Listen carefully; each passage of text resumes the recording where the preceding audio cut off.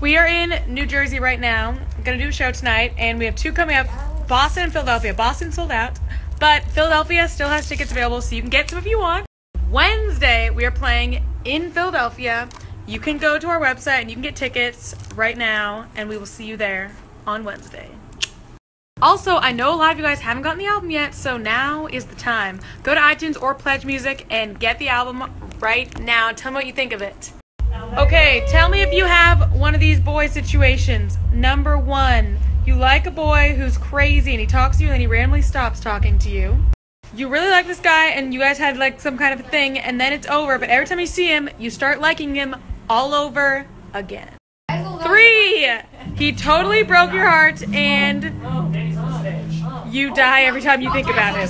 4, you're talking to someone right now and it's fun, but it's also bad, and you know that's going to end. You just know it's not going to last, but you're clinging on for dear life, but you know it's going to end soon.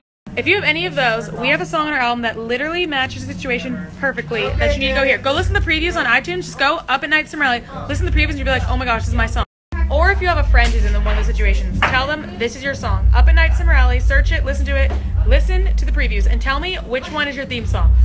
Life situation wise, if you're like, I don't know what to do with my life, I'm so confused, I don't know what's going on, there's a song for you. If you're like, oh, praise Jesus, there's a song for you. If you're completely down the dumps, you're literally laying on the bathroom floor dying of sadness, there's a song that will literally pick you up.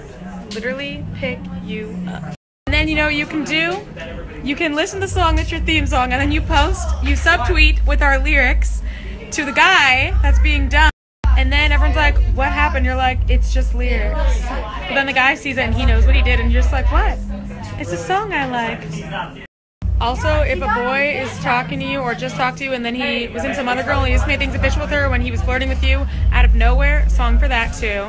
If someone just let go of you so easily and forgot about you so easily and you cannot stop thinking about them, song for you there. Telling you, listen to the previews. Tell me you can't relate to one song. Just tell me, I dare you. But listen to the previews, really, you should.